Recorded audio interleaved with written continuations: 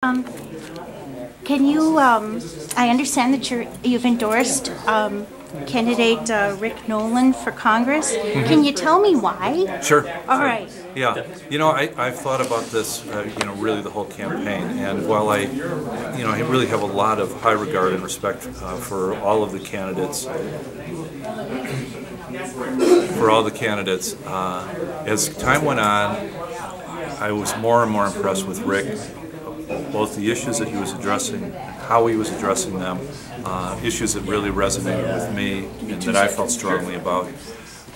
More and more people who I respect, independents, Democrats, who said, Rick is really the person, that I think is speaking to the issues that we're concerned about. And so after a lot of thought and hearing from a lot of people, I did something, and I've endorsed very few people in kind of a big public way, but I just felt like he really was a person that I should speak loudly and clearly for. So that's what I've done. Thank you so much. Sure.